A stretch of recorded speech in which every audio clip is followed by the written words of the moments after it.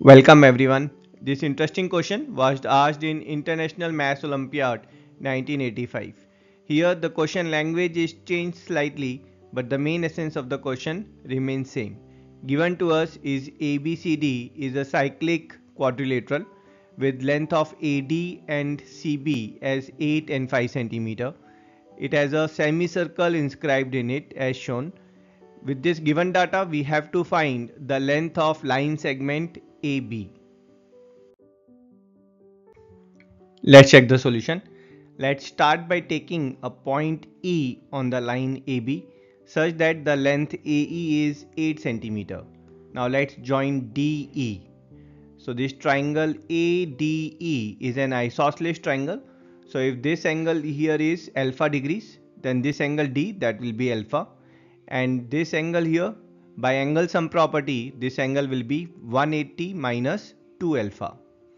Now full quadrilateral ABCD, it's a cyclic quadrilateral and thus opposite angles are supplementary, and we can say here the angle C, that will be 2 alpha.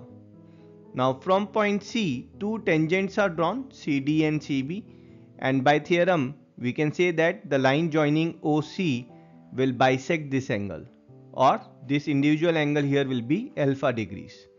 Now if we'll join DO, now if we'll take DO as a chord, then it's subtending alpha degree at point C and alpha degree at point E. And by theorem, we can say that your CEOD is a cyclic quadrilateral. Now here, if I'll take this angle as beta degree, by theorem, the exterior angle of cyclic quadrilateral is equals to interior opposite angle. So here this angle, that will also be beta degree. Now again from point D, two tangents are drawn, so that is DA and DC, and by theorem if we'll join from center O to point D, it will bisect this angle.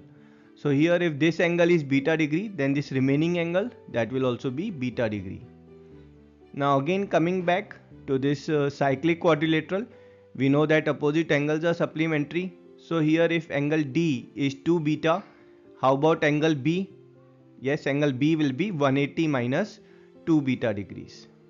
Now in triangle CEB, if we'll see here, so by angle sum property we can say that angle C will be nothing but beta degree, and this triangle CEB is an isosceles triangle, and thus the length BE will be same as BC, or 5 cm, and thus the full length AB will be nothing but 8 plus 5 or 13 cm.